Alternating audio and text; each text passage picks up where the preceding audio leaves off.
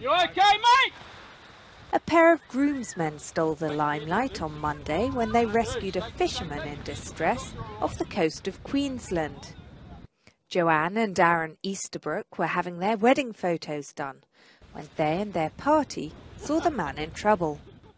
Made it very entertaining for ourselves. It was pretty funny to watch, but also wasn't sure how serious it would be. They were running down the beach, and as they were running down, they were stripping off their clothes and jumped in the water, didn't even hesitate. Dougal and Clayton Deane stripped down to their underwear to save him. Footage of the rescue was captured by the wedding photography team. After that, the scheduled shoot got underway again, and the groomsmen were the toast of the reception. Pia Harold, BBC News.